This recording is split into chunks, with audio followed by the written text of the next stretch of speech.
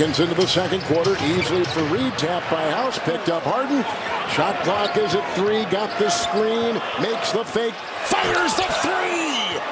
Embiid on the bench right now. I don't know if he's back doing something with that knee. It's moving here, chiseling. Harden, Smart there, and he gets it to go. The ball in a twirl.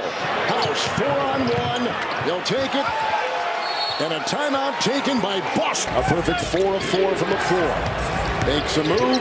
Great drop pass. Reed tries to take it in and does. What a assist from James Harden. Comes the Celtics. Brown. And Brogdon. Boston 42%. Down 5. It's Harris. Will pop one in from 15. Tobias Harris. Smart will lead it the other way. Tucker will greet him. Tatum. Good move. Bamboozled him with a nice move inside. Sunday in Philadelphia. That has been the topic here in Boston. Here is Harden. Bumping his way. Feeding it. Embiid outside 3. Harris puts it in from out. 3. Tatum. Horford with the offensive rebound. Kicks it out. Smart. Here comes Tatum. Game, and he did not receive any treatment when he went back to the locker room, so it was for a reason unrelated to the knee, guys. Oh, Tatum with a 3. Allie, thank you. Need it.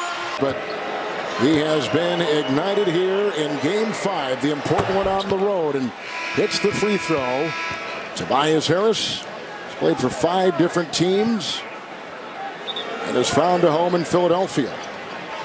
He's in the midst of his 4th and a half season with the 76ers.